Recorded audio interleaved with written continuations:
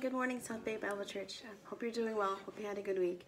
I had a good week. It started with last week with a wedding that I went to. It was first of its kind that I've ever done. But I love weddings. They're so fun.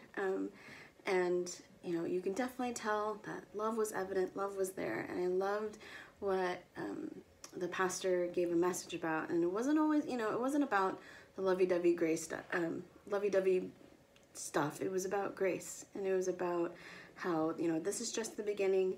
And it was great that the service was really just bringing focus and attention and glory to God, and just evident of the gospel message. And their marriage won't always be roses every day.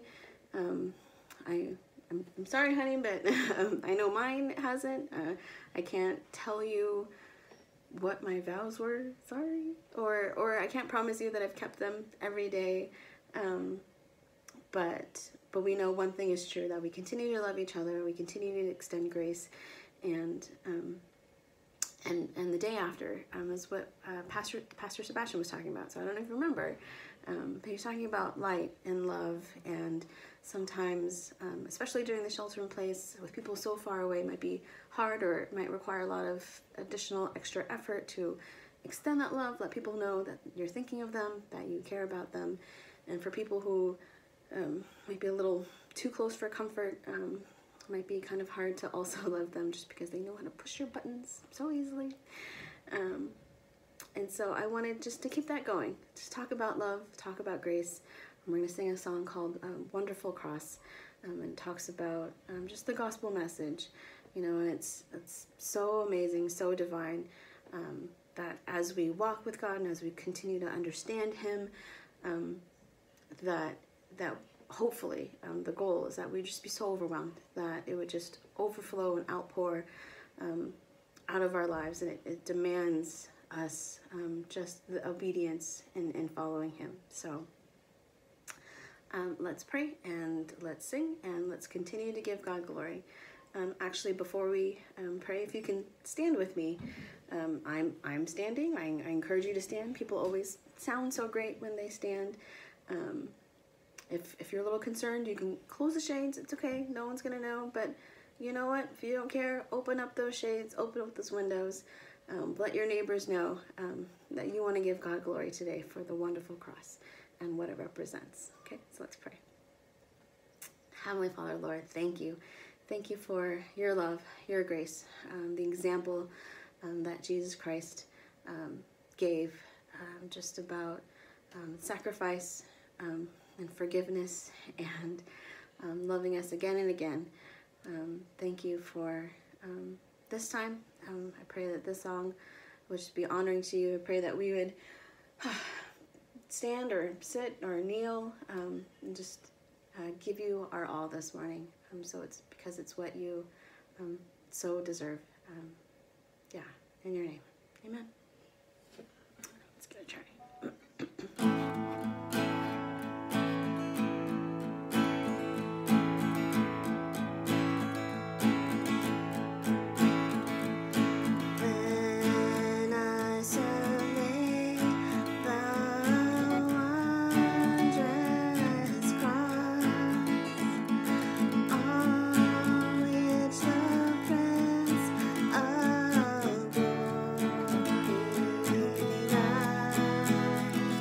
My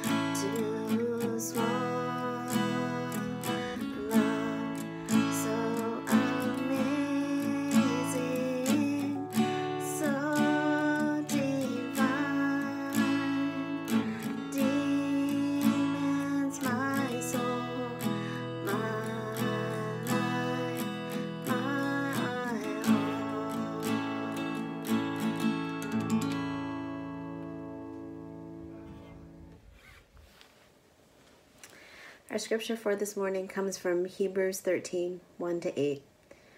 Though it's really easy to just watch the screen lately, I encourage you all to still have your Bibles handy. Or I hope you have multiple devices that you can follow along and still look up the verse. Because I encourage you to go back to it. Physically mark up a Bible as you study it, or meditate on it as we continue in worship. So I'll give you a couple of seconds to find a Bible. Okay, now let's read it together. Hebrews 13, 1-8. Keep on loving one another as brothers and sisters. Do not forget to show hospitality to strangers, for by doing so, some people have shown hospitality to angels without knowing it. Continue to remember those in prison as if you were together with them in prison, and those who are mistreated as if you yourselves were suffering. Marriage should be honored by all, and the marriage bed kept pure, for God will judge the adulterer and all the sexually immoral.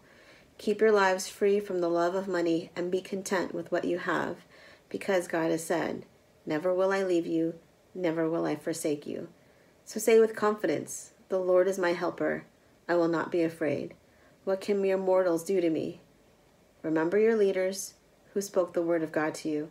Consider the outcome of their way of life and imitate their faith. Jesus Christ is the same yesterday, today, and forever. This unprecedented time of shelter in place has definitely encouraged me to be content with what I have. And even though it might be hard, it's nothing like real prison or real suffering that I know people are going through. So I hope this passage encourages you, as it did me, to not only love one another, but make your love evident. Not only pray for those suffering, but spiritual leaders in our lives. And to lastly have confidence in our Lord, our helper, who is the same yesterday, today, and forever. I've heard the biggest obstacle in God moving sometimes in our lives is us. So whoever might be drained, hurt, or battling something today, I pray that during this next song that you just ask God in. And so if you do, have confidence in God and heed the help that he gives. Be willing to be led and willing to follow.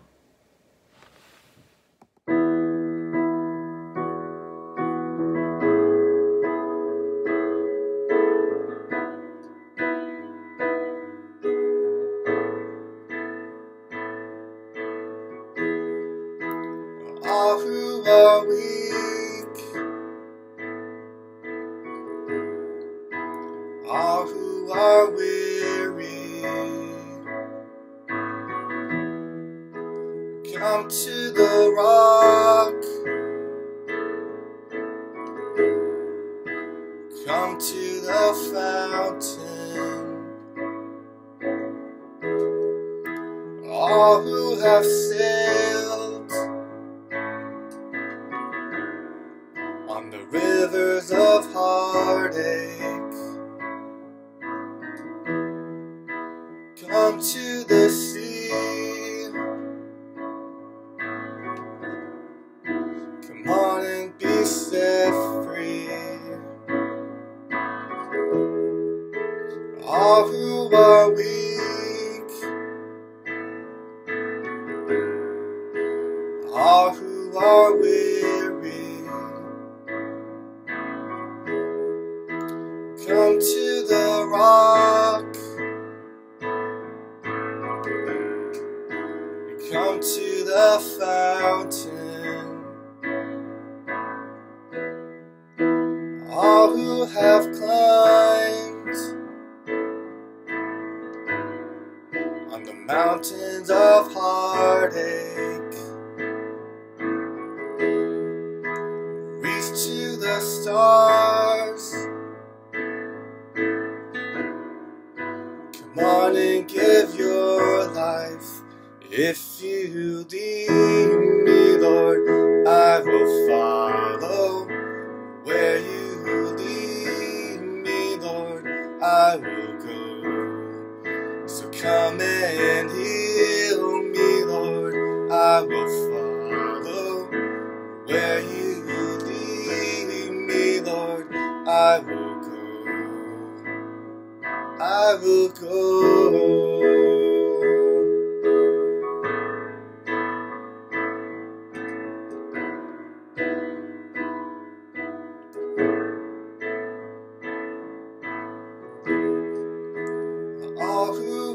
weak, all who are weary, all who are tired, all who are thirsty, all who have failed, all who have broken, come to the rock, come to the fountain. If you lead me, Lord, I will follow. Where you lead me, Lord, I will go. So come and heal me, Lord, I will follow. Where you lead me, Lord, I will go. If you lead me, Lord, I will follow. Where you lead me, Lord, I will go. So come and heal me, Lord, I will follow. Where you lead me, Lord, I will go. I will go.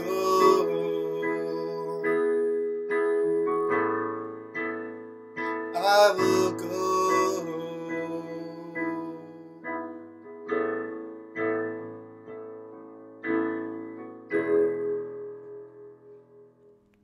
Good morning, everybody. Thank you all so much for joining us again online for our Sunday service. And I want to give a special thank you to both Joanna and to Glennie for leading us in that time of worship. And yeah, it's just good to see them and to be led by them and to be encouraged to remember about the cross of Christ and to remember that wherever God leads, we must follow. And so thank you guys so much for that reminder. And happy Memorial Day weekend to all of you who are stuck in home. So we're going to do a little bit of a different thing for the greeting. I just miss seeing all of you. But because we're doing this through YouTube, there's no way for you to, to see your faces. But if you are watching this as it's live, I want to see if you can write a little comment on the chat box and just check in and just say hello, good morning. And if you have since it's Memorial Day, just think about one place that you want to go to after. just write that in the chat box there, and then we'll all see who's here and just say hello to one another. So say hello and say one place that you would like to visit or travel to once this whole thing is over. Take some time there. Find the chat box and just say hello so we can say hi to each other. All right. So hopefully you got a chance to see some people online and say hello to them. So let's go into the message right now. We're going to continue in our series of Essential. We're going to continue actually in the same chapter, 1 John chapter 2. All right, so for those of us who grew up in the 2000s, you instantly know this image that I've brought up here. For those of you who don't know, this is from the movie The Matrix, and this is a picture of what you're seeing is Morpheus's face and his sunglasses, a reflection of the hero Neo, deciding which pill to take, the red pill or the blue pill. And this phrase, the red pill, take the red pill, has suddenly become a very relevant illustration. This movie is very old, but it's very relevant today. And the reason why it's relevant is because we live in a very politically divided world. And one of the major players in the Bay Area mentioned this, take the red pill, earlier this week. And there was a huge firestorm of controversy over this whole illustration. Take the red pill, take the blue pill. The reason why it's so controversial is because we live in a very divided world. We know what it's like to have lines drawn in the sand. We know what it likes to be in one group and excluded from another group. We know what it's like to experience division. We're living in those times more so now than ever before. And what we're going to read today in the book of 1 John is also about division. And for the church, this is a very essential division to make. So I want to recap a little bit, because as we're going through this series of essential, it's easy to forget what is essential as we're going week by week by week. So what are the essentials for the Christian life? What have we learned already? And how do we fellowship with God? The first thing, foremost, is we must encounter Jesus, encountering the incarnate word of life. Secondly, we must walk in the light. And what does it mean to walk in the light? First of all, it's about confession, not perfection, meaning that we are honest with God about our sin and our need of a Savior. And secondly, to walk in light means that there is evident love for your church. Is love evident in your life for your brothers and your sisters? Evident love. That's how we check if we are walking in the light. So today, as we go and continue in the book of 1 John, we're going to ask again, what does it mean to walk in the light? And what does the scripture ask of us today? So I'll ask you to bow your heads with me as we go to God in prayer. Let's pray. God, I thank you for just this time where we can just set aside the chores and the work from home, or just some of the worries and anxieties that have been on our minds and hearts, and we can come together knowing that we're not alone, that our brothers and sisters, that our church family is right alongside us in prayer, in worship, and in the word. And so, God, I thank you for binding us together, for gathering us even now online.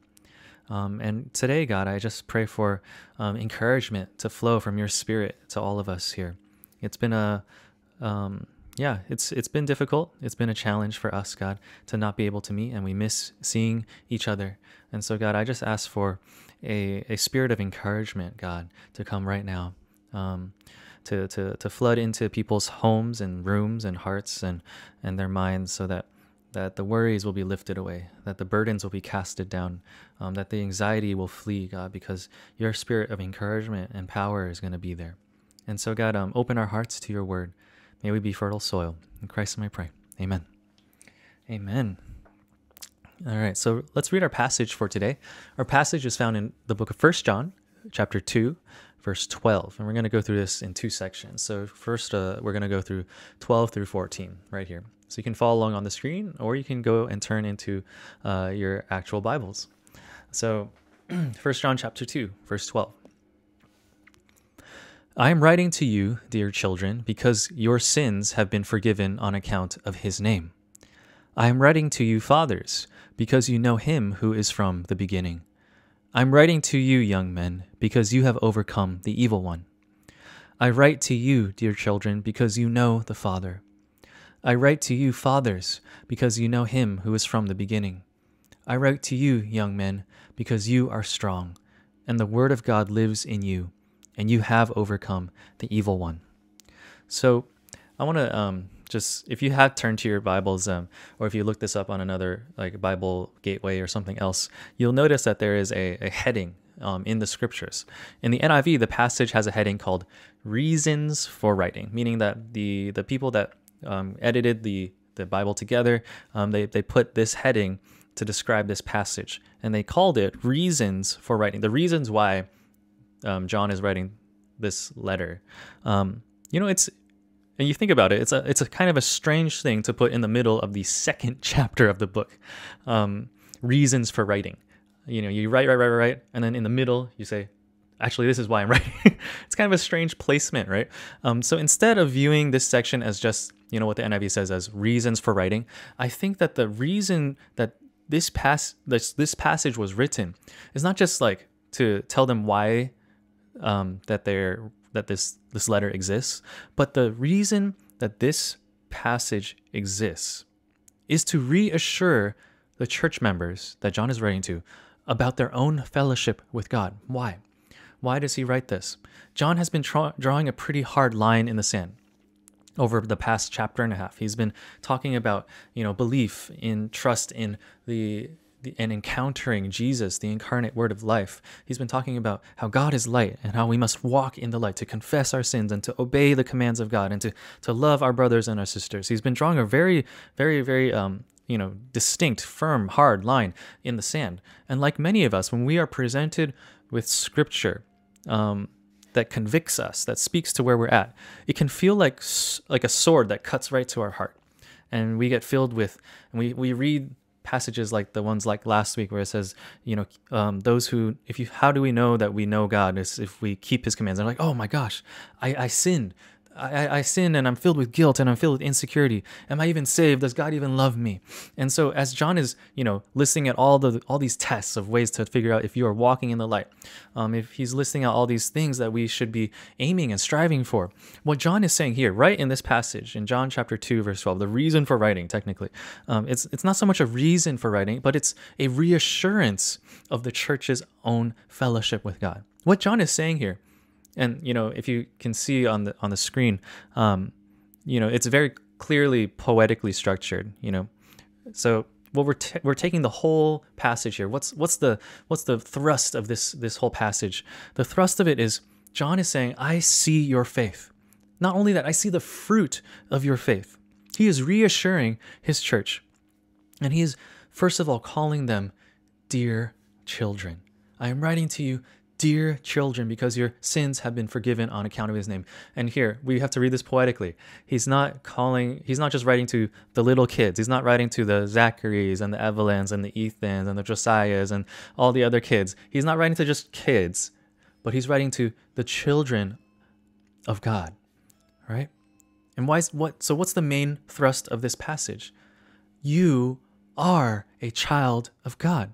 You are a child of God. He's reassuring the church that in spite of all their shortcomings, in spite of all the ways that they have maybe not walked in the light perfectly, regardless of that, he's taking the time right now in the middle of chapter 2, not at the beginning, but like right in the middle, after he's already laid out a bunch of stuff, a bunch of things that they might have felt guilt or insecurity about. He's reminding them that you are a child of God. You are a child of God. I'm writing to you, dear children, because your sins have been forgiven on account of his name. Then verse 14, I write to you, dear children, because you know the Father. You are a child of God, and you are in fellowship with God. John is reassuring his church members, that they are in fellowship with God. And so we can continue here, that you are a child of God. Let's look what it means. What is he saying? You are a child of God who is what? Forgiven in verse 12. Your sins have been forgiven, child of God. Verse 13, the older, more mature people, you fathers, you know him who is from the beginning. I'm writing to you younger people, young men, because you have overcome the evil one. And then if we go back to verse 14 in the middle, it says, I write to you, fathers, because you know him who is from exactly the same. And then the next verse, I write to you, young men, because you are strong. The word of God lives in you, and you have overcome the evil one. So what is John saying here? This is addressed to all the children in the church, not the kids in the church, but all the church members. He's writing here. He's saying here, young and old people alike, those who have walked a long time with God, who have known God from the beginning, to the people who are young in God, you have already overcome the evil one by belief in Jesus. So regardless if you are young in the faith or you are old and wise in the faith, everyone has worth and value in the family of God. It's very interesting here, the distinction, fathers versus young men. Right now I feel like a young father who is not very experienced, but I still have all the responsibilities that come with being a father. And it's so interesting because when you see this distinction here, I'm writing to you fathers. What John is mentioning here, he's not saying like those who are just fathers, but he's saying those who are older, those who are more mature in the faith. And that's he's talking about wisdom here. I'm writing to you, wise people, because your wisdom is rooted in the knowledge of who Christ is. I'm writing to you, younger people, those who are not as wise, but you have passion because you have overcome the evil one. I write to you only because you are strong. The word of God lives in you and you've overcome the evil one. So there's value in wisdom, but there's also value in people who are just coming and new to the faith. There's this, I mean, if you try to remember when you first came to know Christ, what it was like. For some of us, it might have been when you were really little, when you were in elementary school or middle school or high school. Some of us came to faith much later in life, maybe when you were already working with your career or you already had a family. Regardless of how old you were, when you were born again, when you were new in the faith, you're filled with passion. You're filled with this desire and hunger for the Word of God. You're filled with this spirit that is on fire to want to overcome and go into battle. You want to overcome the evil one. John is just describing here what it's like to be young in the faith and what it's like to be old in the faith. Both have value in the children of God. Both have value in the family of God. And so John is just reassuring his people, reassuring his church members that they are in fellowship with God, that their faith, he sees the fruit of it, and he knows that, he's giving them a lot of commands to follow, a lot of rules and things to think about, but he wants to reassure them that they are the children of God. They are forgiven, that they know him who is from the beginning, that they overcome the evil, and that they are strong, that the Word of God lives in them. And so I think for us, as it's been like 10 weeks of shelter in place. It's been it's been a while, and I think for some of us here, we just need some reassurance. We need some encouragement. We need to know that that God sees our faith. He sees our devotion. That He sees our sacrifice that we're making for Him. And this passage, I think, was a good break, just from hitting us with conviction and truth and striving. But sometimes we need to take a little break to be comforted by the Word of God, to be reassured by the Word of God, to understand that this is the way that God sees us, that we are His children. The way we think about, we sing songs about being a child of God, like I'm no longer a slave to fear, but I am a child of God. Like, what does it mean, right? It means this, that you're forgiven. Your sins are forgiven, child of God. If you trust and believe in Jesus as your Lord and Savior, your sins are forgiven. If you're a child of God, you know the Father. You know Him who was from the beginning. You know Jesus. You are strong. The Word of God lives in you, and you can overcome. You're victorious. We are victorious, forgiven, strong children of God. The Word of God lives in us. And so receive that. Just receive that encouragement.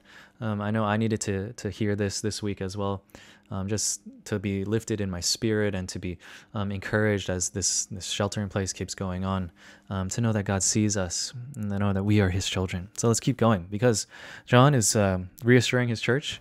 I see the faith in you, and it's coming from a pastoral heart because he's building them up, but he's also going to call them to something more. Next passage here. Verse 15. Do not love the world or anything in the world. If anyone loves the world, love for the Father is not in them. For everything in the world, the lust of the flesh, the lust of the eyes, and the pride of life, comes not from the Father, but from the world. The world and its desires pass away, but whoever does the will of God lives forever. Now here is where the division takes place.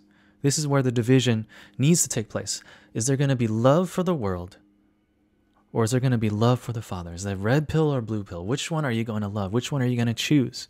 So, what do you love? What do you love? Children of God, what do you love? What do you love? We go back to the passage. Do not love the world or anything in the world. If anyone loves the world, love for the Father is not in them. For everything in the world, the lust of the flesh, the lust of the eyes, the pride of life, comes not from the Father, but from the world. The world and its desires pass away, but whoever does the will of God lives forever. So if you notice, the word world is there many times. So what does, we need to figure out what John means when he says world. What does he mean when he says world? And in the Greek, the word world is cosmos in Greek, and it has a couple ways of usage. Cosmos could mean the creation.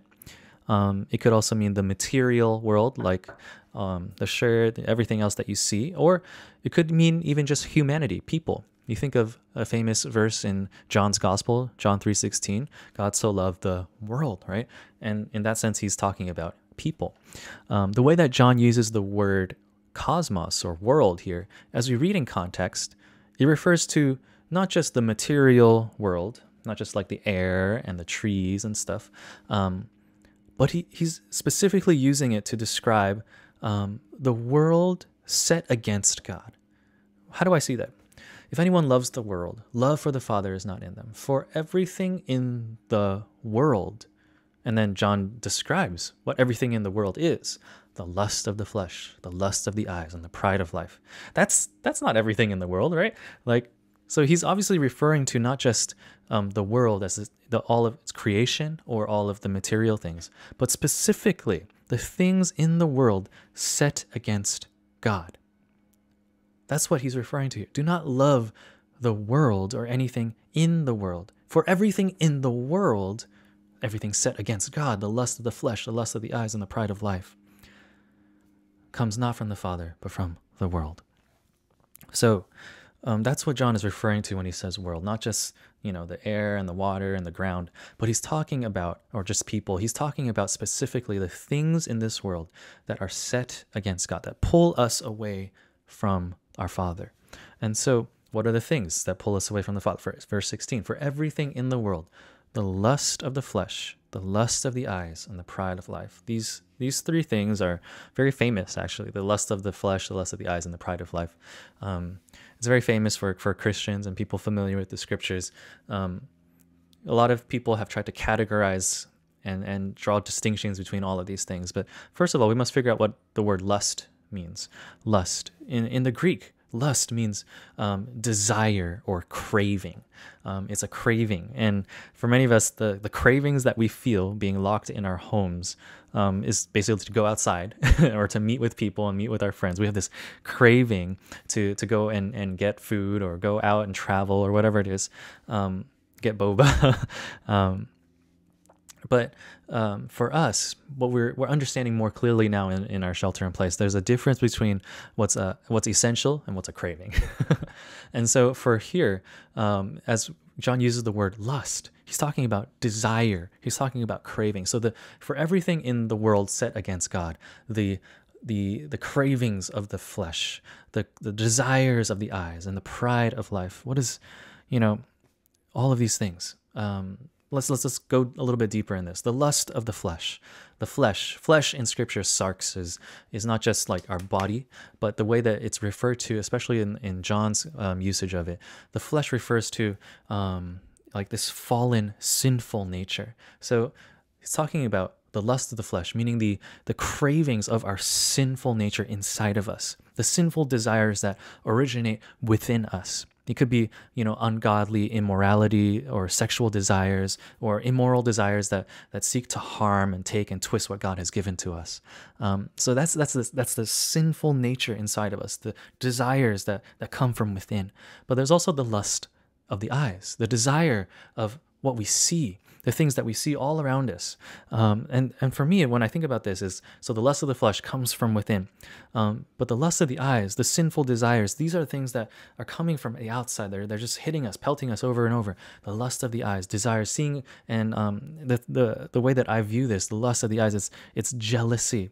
Jealousy that leads to sin and immorality. The things that we look at, saying, I need that. I want that. I'm craving that. It could be a person. It could be something immoral. It could be a thing. It could be money. It could be whatever it is. The lust of the eyes that leads to sin and immorality. And then the pride of life. What does that mean? Pride of life. Well, thinking about that, pride of life. Basically, what that means is it's boasting, pride, in our way of life. Boasting in our way of life, the pride of life. And the way that John is referring to this life, what is this life referring to?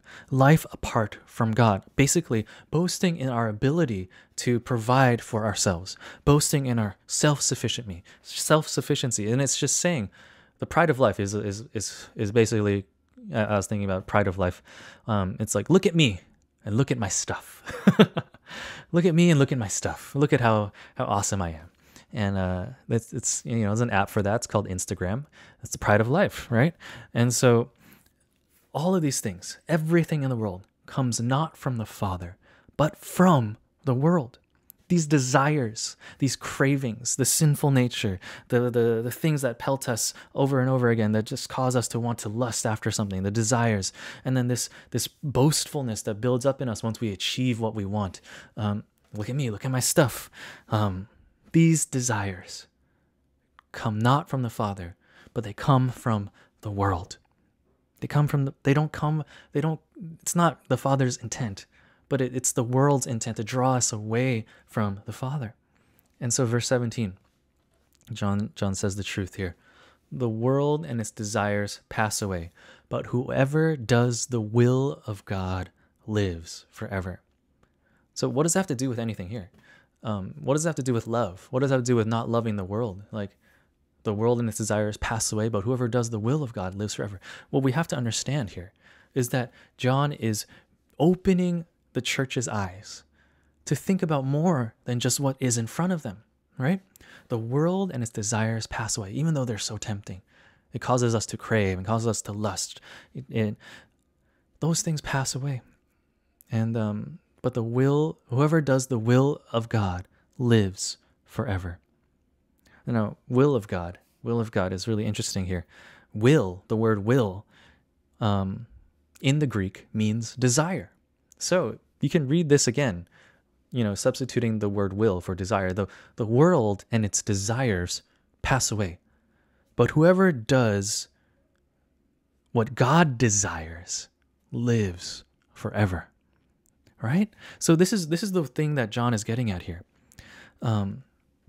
If we want to be in fellowship with God, if we want to walk in the light, if we want to be with God, it means saying no to the world. But saying no to the world means saying yes to living forever. That's what John is saying here. And so as we think about the world and its desires passing away, I don't need to illustrate this anymore. We know how fragile our world is. We know how quickly things can pass away. And we know how difficult it is for so many people right now. I'm just thankful that many of us in our church are still able to work and we're still able to meet online. But we know intrinsically now, we know very intimately now that the world and its desires pass away. These things are temporary. Societies can fall very quickly. But whoever does the will of God lives forever. Doesn't that ring so true today? Isn't that something that we all want? We want to live forever. We don't want to be swept up by this virus. We don't want to meet our end at an untimely way, but we want to live forever. And so John is appealing to us. Don't look at the things of this world. Don't love the things of this world, because they're all going to pass away. If you don't want to pass away, you know what doesn't pass away? People who do the will of God. So what does that mean, to do the will of God? It means to do what God desires, do what the Father desires. And what does the Father desire? That's the question for us. What does the Father desire? He desires our hearts. The Father desires our hearts. He doesn't want empty religion. He doesn't want lip service. The Father wants your heart. And now, more than ever, it's a time where the church is being refined in our heart. This meeting online, watching this on YouTube, this is not the way we're meant to live. This is not the way that we're meant to be a church. And, even before the coronavirus impacted us, we as a society, we were already drifting towards isolation, towards being more and more separated from one another. But Even though now it is mandated that you don't go to church, here you are. So I want to thank you. But if this is it, if this is the only time that you spend with God, that you spend with your brothers and sisters, that can't be it. That can't be it. This is not the way we're meant to do church. This is not the way that we are meant to be the church. This is not the way that we are meant to live. Don't let this be it. We can't let this time be it. We need to give God our whole hearts. We need to surrender our hearts and our lives to God. And from a place of surrender, God can move our hands and move our feet to do good. And from a place of surrender, God can, use us to show compassion and show mercy and to worship and to pray and to be there for one another, to support one another. So again, why did John write this letter? Why did John write this letter? It's because he saw how his people have fought to stay faithful to God in difficult times, just like the way that you are going to church online right now, going to church on YouTube right now. You're fighting to stay faithful to God. Be encouraged that you are a child of God.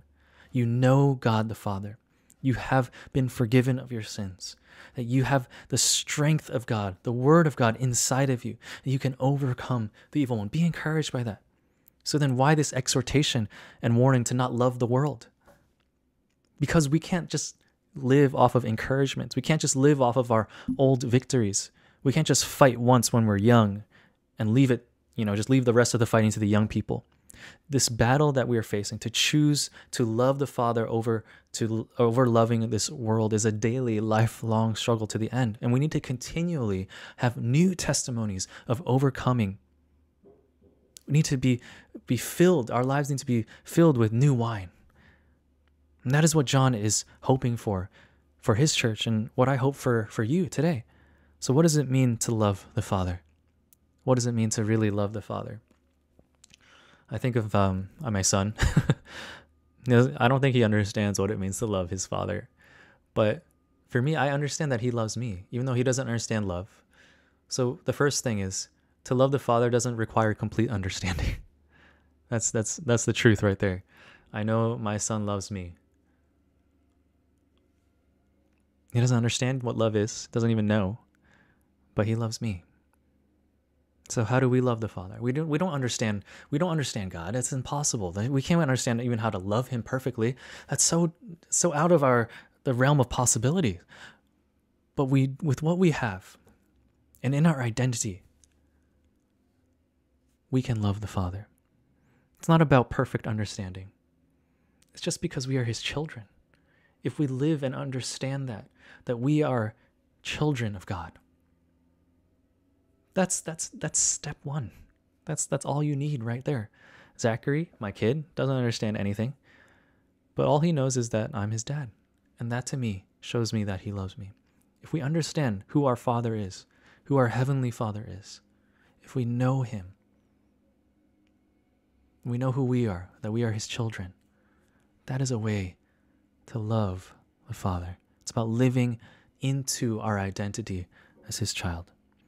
See, when we let the world dictate the way that we live, when we love the world, we let it dictate our desires, we let it dictate what we want and the way that we live. We're living as if the world gave us life. We're living as if the world provides. We're living as if the world protects. But to love the Father or to love the world, there's a division that needs to take place, guys. So be encouraged. Know that you are the children of God. But because you are the child of God, you need to make a distinction in the way that you live, the way that you love. Are you going to choose loving the things of this world that are apart from God, that are pulling you away from God? Immorality, sexual immorality, sin, jealousy, pride, boasting? Or are you going to live into the identity that you are a child of God? I think that's the message for today, that we must be children of God who love their Father. Can we do that? Because the world and its desires will pass away, but those who do what the Father desires will live for eternity. So what God desires, the love He just wants our love. He wants our hearts. So how do we do the will of God? We live into this identity, children of God who love their Father. We give our hearts and our lives to Him. And I want to share a song with you guys that I wrote at the beginning of this whole shelter in place. Just the day I remember finishing it as I was watching a press conference about the shelter in place being announced for the first time. It's now 10 weeks of shelter in place, and you know, it's been a long time. But I didn't realize that what I had written was directly lifted from this passage. It just says this world is not my home, just passing through. So I'll leave it all behind just to be with you. And then it goes into this verse of asking God to search. What am I living for? What am I hoping for? What are the lusts of the flesh? What are the lusts of the eyes? Where do I place my trust? Do I see you as enough? Is there pride in my life? Search my heart, God. But it ends in encouragement. I know how this story ends, that my life is secure because God has us in His hands. And I know how this story ends. I will be with you forever. It's totally lifted from this passage. I had not referenced this passage, but I couldn't just get this out of my head. I'm like, why, how did this happen? It's just, to me, this is just an affirmation and encouragement that God is saying to us that He is with us, that He's bringing things together to reveal more about how He is in control of all of this that's happening. So be encouraged, everyone. Be encouraged. You are a child of God. And as a child of God, just live as children of God. Childlike love for your Father. Childlike love for your Father. Let's pray. God, I thank you so much that you sent your Son to die on the cross for us. I thank you so much that, God, you did not leave us without, you did not leave us alone. You did not forsake us, God, in this time. But even through this time, through your word, that you are encouraging us, that you're reminding us that we are strong, that you're reminding us that, God, you are with us. You're reminding us that we can overcome. You're reminding us, God, that our sins are forgiven. And so, God, I just thank you. There's so many reasons to thank you. And so, God, help us. Help us to see the world that the way it should be seen, especially the things that are apart from you. Help us to see those things as things that don't give us life. Help us to say no to the ungodly cravings in our hearts. Help us to say no to the sinful nature within us, God. Help us to overcome the evil one. So, God, speak to us words of encouragement. Speak to us, God, the way that we need to be saying no. Speak to us, God, in ways that we can show how much we love you. And so, God, reveal to us again that you are our Father. Reveal to us again that we are your children. Reveal to us again, God, that this world is not our home. In Jesus' name I pray. Amen.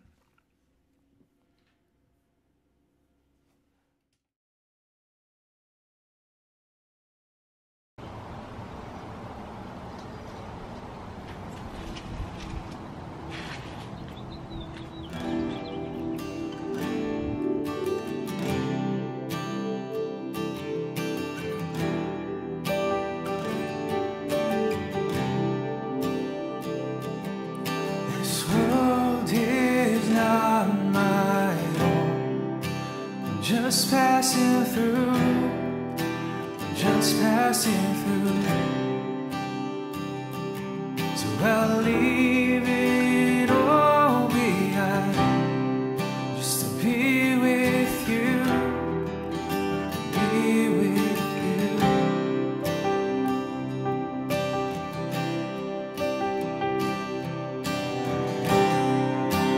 What am I living for? What am I hoping for? Search my heart, God. Search my heart, God. Where do I place my trust? Do I see you as enough? Search my heart, God. Search my heart. This world is not my home. I'm just passing through. Just passing through. So I'll leave it all behind, just to be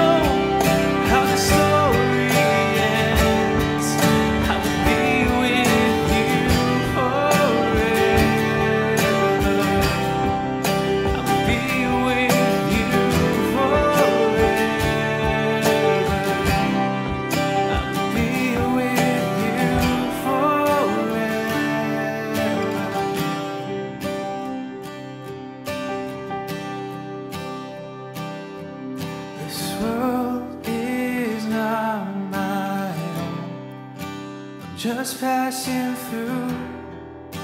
I'm just passing through.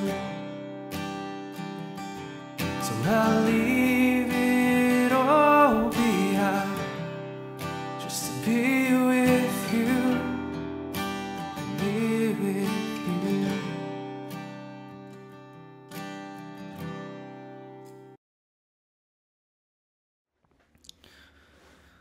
All right, let's close this time with some announcements. First of all, you'll see the Zoom meeting ID and password at the bottom. Again, tip for you: Zoom now you can look at the history of all your past meetings, so you don't have to type it in every time. Just click on the little arrow to the right side of the place where you enter in the ID, and you can scroll down to find our SBBC Sunday service Zoom meeting. But if you need to write it down again, there it is right there. All right, same announcement every week, guys, because it's so important. Now is the time to pray. Send your prayer requests to me if you want to be praying and you want the church to be praying alongside you. Or if you want to join our weekly prayer meeting, it's at Friday at 8 p.m. You talk to me or talk to William Huang about that one. Next announcement is life groups. You want to, just because things are all done online doesn't mean that life groups have stopped. In fact, actually, our life groups are still going. We're all meeting online, and some of us are using Zoom. Other people are using other things. But the idea is to grow together in community, grow together spiritually. And so if you want more info, if you're not in a life group, it doesn't mean just because we're not meeting and physically that you can't join. In fact, I feel like it's even easier now to start up groups where we can just start a Zoom meeting, and that's a life group. So if you are interested in joining a life group where you can grow together with other people spiritually, email me. Again, my email's right there, Sebastian@southbaybiblechurch.org for more info. Life groups again. Next is our COVID-19 Community Care Initiative. I want to just thank you guys so much for nominating, and I want to encourage you again, keep nominating, keep finding the needs in your own communities. And you can go to our website, southbaybiblechurch.org/ccc, to find all the links that you need there. And just want to thank you again for giving to the ministry of this church. And we know that's a tough economic time, so every dollar counts, and we just want to thank you so much for your faithful giving. Continue to give online, and you can also find the address to mail your tithes in on our website. With that, I want to ask you to stand, raise your hands for the benediction. God, we declare that this world is not our home. We declare that, God, in you we are home, that you are our Father, and that we are your children. So God, help us to live into that identity each and every moment, each and every day. And I pray that, God, as we go from this place, that you would fill us with encouragement, that you would fill us with your love, so that we can be sources of encouragement to others as well. In Jesus' name I pray. Amen. Amen. See you on Zoom.